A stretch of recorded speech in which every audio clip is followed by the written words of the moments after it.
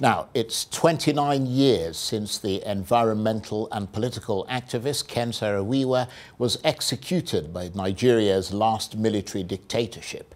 His group, the Movement for the Survival of the Ogoni People, or MOSOP, had argued that oil production had devastated the region's environment while bringing no benefit to the people there. Led by Ken Saro-Wiwa, the Ogoni took up a peaceful national and international protest against the Shell Oil Company and the military regime of General Abacha, forcing Shell to abandon oil exploration in Ogoni land. This turned Mr. Saro-Wiwa and his acolytes into a menace and a threat for the military government. In 1994, Ken Saro-Wiwa was arrested, allegedly for being responsible for the deaths of 4 Ogoni tribal leaders. And in November 1995, he and 8 of his fellow activists were hanged by the Abacha regime. Today, 29 years on, Ken Saro-Wiwa has become a global symbol for environmental protection and human rights. But what has his death brought to his Ogoni people by way of reparations and restitution? What has changed since his brutal execution in November 1995? Well, for more on this, I'm joined now on the line from Port Harcourt by the National Coordinator of the Ogoni Solidarity Forum, Celestine Akpobari. Mr. Akpobari, thank you very much indeed for joining us. What do you remember of that horrible day in November 1995 when Ken Saro-Wiwa and his colleagues were executed? Well, on that very sad day, I was on the plantation at Reason Palm. Reason Palm is an oil palm plantation owned by the Rivers State government in Obima. I was the union chairman, Agricultural and Earlier Workers Union of Nigeria at the local branch. So the accountant of Reason Palm was in Port Harcourt and witnessed what happened. So they know that I love Ken Saro-Wiwa so much. They know that I'm an activist, and that so they were trying to hide the information from me, but you know, I understand a little bit of the Kwere language. So she was saying that they have killed his brother. Don't tell him they have killed his brother. And that changed my mood immediately. I ran to the house to on the television, and I saw the news on NTA, and it was, I think, one of the saddest days of my life, because these were people that committed no offense than to ask that the right thing be done. And because that has never happened before in our country, where men that has contributed so much to the economic development of Nigeria will just be marched to the gallows and executed because of oil. It took my mind back to what happened when Pontius Pilate was asking his people, do I release the thief to you or Jesus Christ? And they say, no, you can release the thief to us, go and kill him. So that day, Nigeria chose oil over blood, a very innocent blood, costly blood. So we have never recovered from that brutal, gruesome murder of our people, including about 2,000 others that were also recklessly murdered in the Ogoni villages when Paul Kuntomo, Obiomai, and several others occupied Ogoni territory paid by Shell to kill and murder Ogoni people, to teach them a lesson for trying to ask that the right thing be done. Yes, I feel like I need to say sort of commiserations to you once again, even though it's been 29 years, but the way that you've just told that story is absolutely heartbreaking, I have to say. And I knew his son, Ken Saro-Wiwa Jr. I knew him from England. I knew him in Nigeria. We used to actually go to the gym together in Abuja here during the Obasanjo sort of regime. And of course, he's now passed away. So I feel like I do share in your pain there. But, I mean, clearly the Ogoni people are still traumatized by Mr. Saro-Wiwa's death and that of his other activists who were executed with him. Sure. We have not recovered, from that dastardly act. We have never recovered. And I don't think that Ogoni people will ever recover from that, especially because this was a conspiracy. Ken Saro-Wiwa was not even anywhere close to where the four Ogoni leaders were killed. In fact, that place was very close to the military base of Paul Okuntumo. So if there is any person to be accused, of killing those people, it should be Paul Okuntumo and his men who were living next door to where this incident happened. Ken Saro-Wiwa was not around, and they know the truth. But I think, like I said, it was a conspiracy. They wanted to teach the Ogoni people and other Niger Delta communities a lesson on how not to play and toy with the heartbeat of the economy, which is oil. In their thinking, they thought that after killing Ken Saro-Wiwa and the Ogoni people, that the next morning oil will begin to flow. But this is about 33 years after Shell was sacked from Ogoni, and it surprised them that the oil is still under the soil. And the oil is yet to flow because there is so much blood on the oil. Unlike other oil in other parts of the Niger Delta, the oil in Ogoni has so much blood on it. And to assess the oil, you will need to remove a lot of blood from it. And Nigerian hands and the oil company are soiled with the Ogoni blood so much that oil will refuse to flow, even if they want to do it.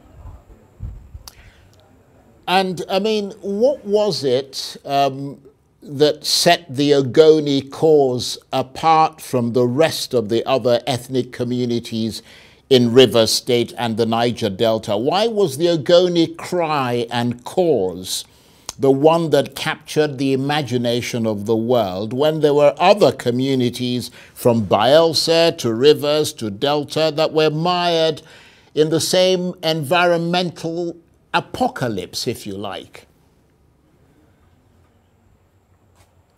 Well, the truth is that, yes, like you said, we are all embroiled in that kind of environment, a mess. But they say whenever a man wakes up, he starts his day. So the Ogoni woke up and started their day.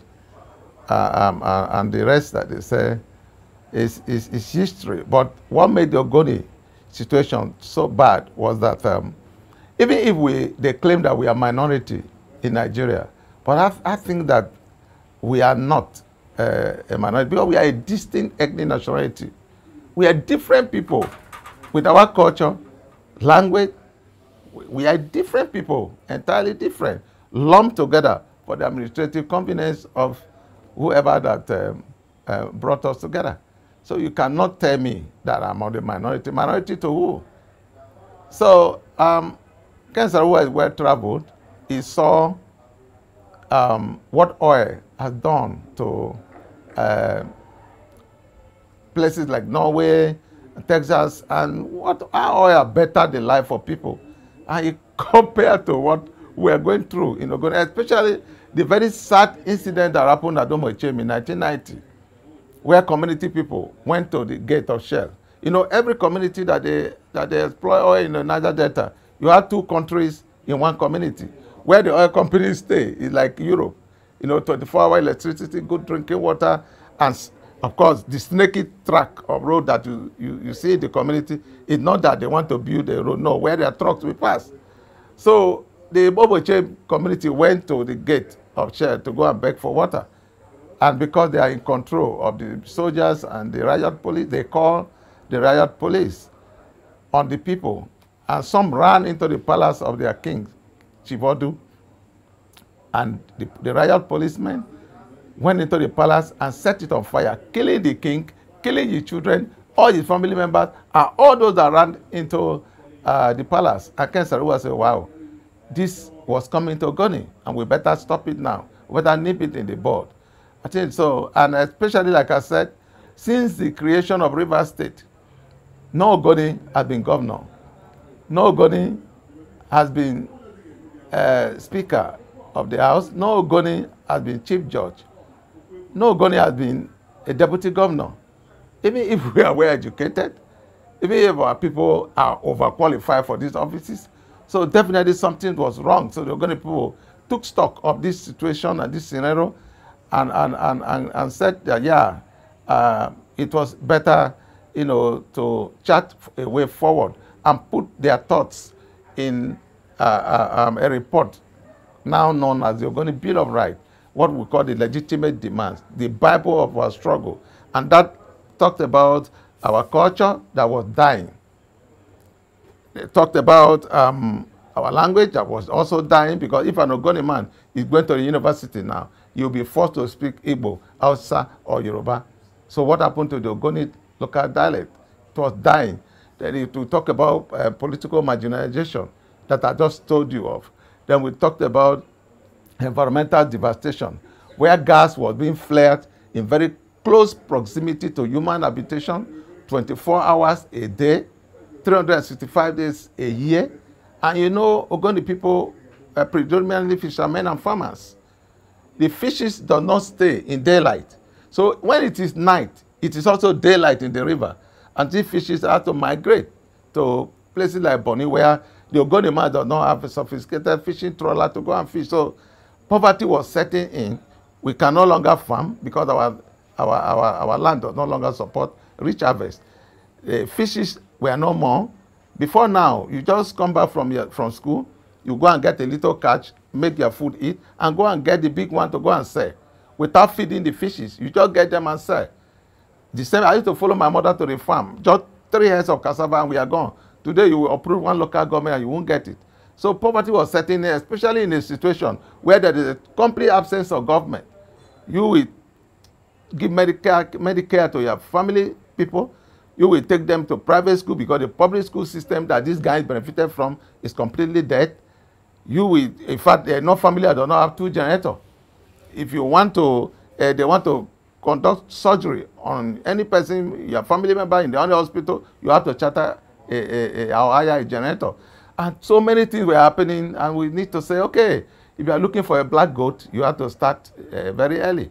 It was better they stop this operation and let's talk about what has happened. Look at them, Oloibiri, where they claim that they have shut down their oil well for years. But crude oil is spewing everywhere. The farms, their river, everywhere. Nothing, they did not properly decommission. So we didn't want that to come to Ogoni. And that was why Ken mobilized the Ogoni, and we understood, we trusted him and followed him and said, no, let's talk. You cannot go to London and sign out an oil well in my backyard. You can't do that. And when they are coming, whether it is a ripe farm or newly cultivated farm, they brush everything about oil violent. Right. From the seismic attack, from laying of the pipeline, to everything about it, to flaring of gas. So we say enough for that madness. If they want to take the oil or they want to do anything, let's renegotiate. Right. Well, you can't go to London and sign out my oil well. Right. I don't mean to interrupt you there, but you've said a lot of things, and you know, we're glad that you're able to express yourself quite volubly the way that you are. But we hear that Ogoni youth are now demanding the resumption of full oil exploration in Ogoni land. I mean, what's your reaction to that? Because apparently they believe it'll lead to the economic rebirth of Ogoni land. Well, we are in an era of renewed hope. But I can tell you that is a lie from the pit of hell.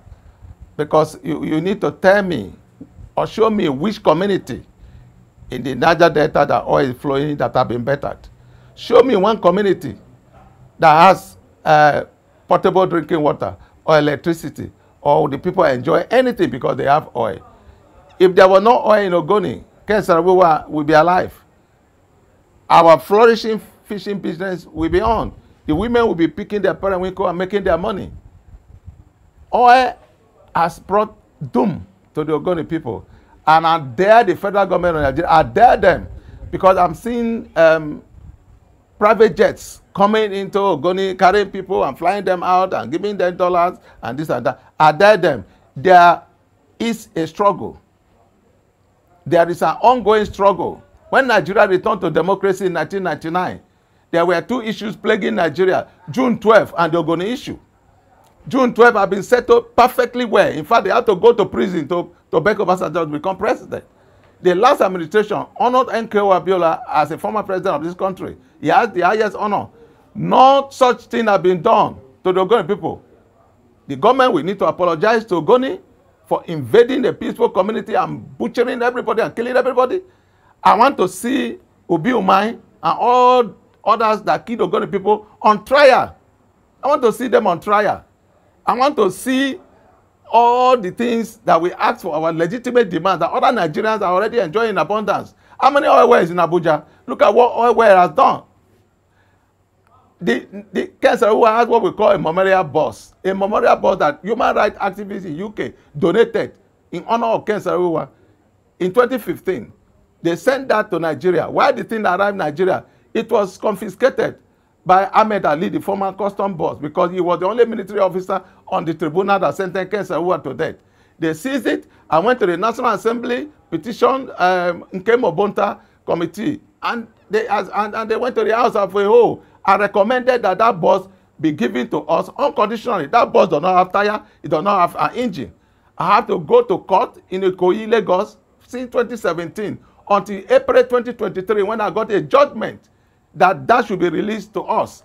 We took the paper, the judgment, to the customs. Up till now, that has not been done. I'm hearing that the new custom boss has sold that item, but it is a lie, because you cannot sell something that we have a valid court judgment.